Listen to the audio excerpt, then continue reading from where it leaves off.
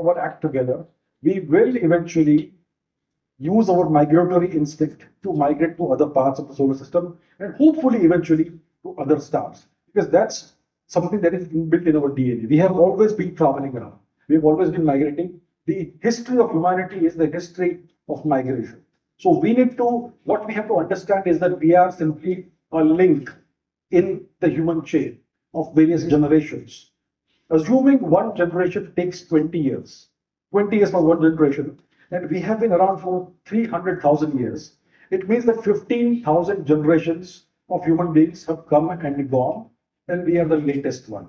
So we are a link in a very long chain, and hopefully this chain will extend far into the future.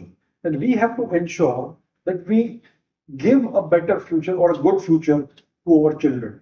And to do that, we have to ensure that we keep our planet in good shape.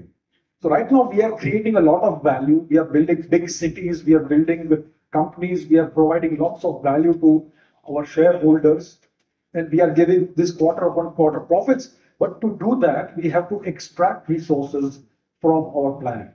And that causes a lot of devastation to the planet.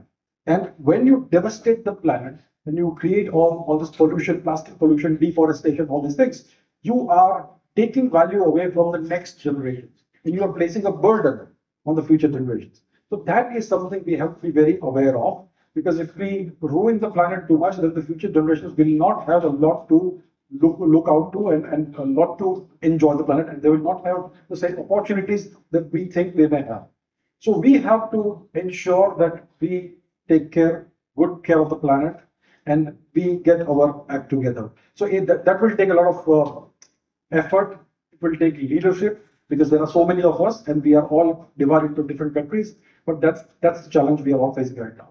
So there are various agencies in the world that are coming together, like the G20, etc., to find common solutions that are equitable and that can be used by every country, rich or poor.